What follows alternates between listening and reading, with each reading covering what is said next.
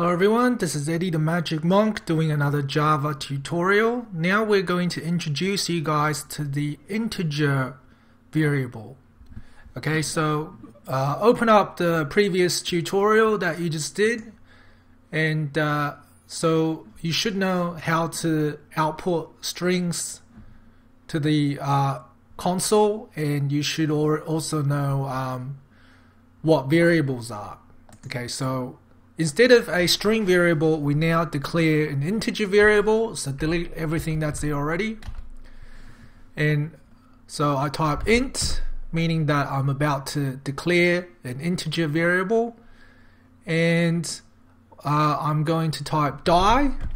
Okay, so I'm gonna generate a number from the die, from rolling a die, and instead of generating straight away, I'm just gonna assign a number.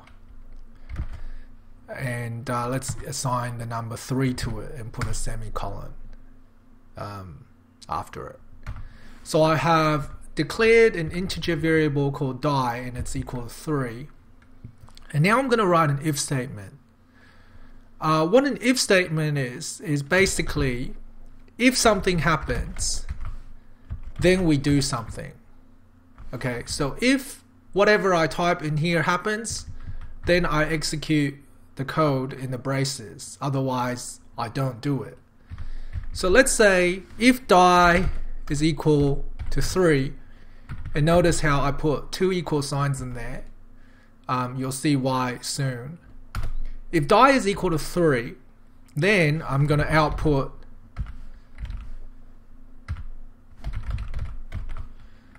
you rolled a 3.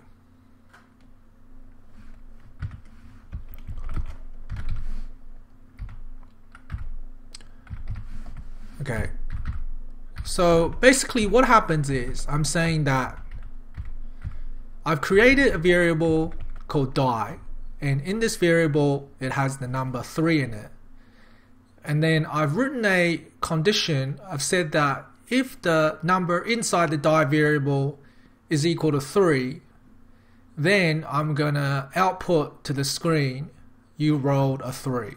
Okay, so if I run this now, it should say down the bottom here, you rolled a 3. So let's try that.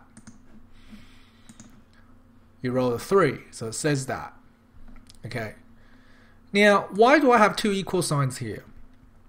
Let's just put 1 equal sign and see what happens. It says that there is an error. A type mismatch cannot convert from int to boolean. So basically, it's a syntax error. Okay, a syntax error means that you have typed something that the compiler doesn't understand. So the reason why this code is wrong is because when you have an equal sign, it means that we're going to assign the value 3 to this variable. But if we have 2 equal signs next to each other, it's a comparison operator, which means we're comparing what's in this variable with this value, and if it's the same, then it's going to be true. If it's not the same, then it's going to be false. Okay, so let's change it up a little bit. So if your die is bigger than 3, bigger than is also a comparison operator, then I'm going to say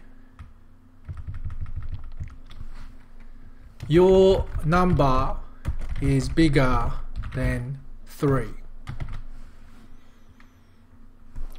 Okay, so let's try that. Run. Okay, and you can see here that nothing happens. Why is it that nothing happens in the output? Because the die is not bigger than 3.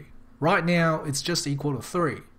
So if I change it so that I say if die is bigger than 3, output your number is bigger than 3. Now I'm going to use another statement called else. The else statement. So what this does is if this condition is false, Then I will execute whatever is inside these curly brackets. So if it is not bigger than 3, then I'm going to say your number is 3 or smaller. So if I save this, run it, it says your number is 3 or smaller.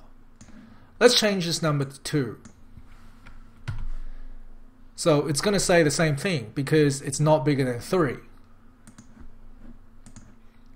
So it still says your number is 3 or smaller. Okay, now I'm going to change it to 5.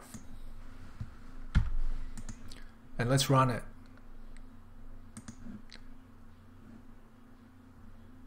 Okay. Your number is bigger than 3 because 5 is bigger than 3. Okay, thanks for watching, guys. See you next time.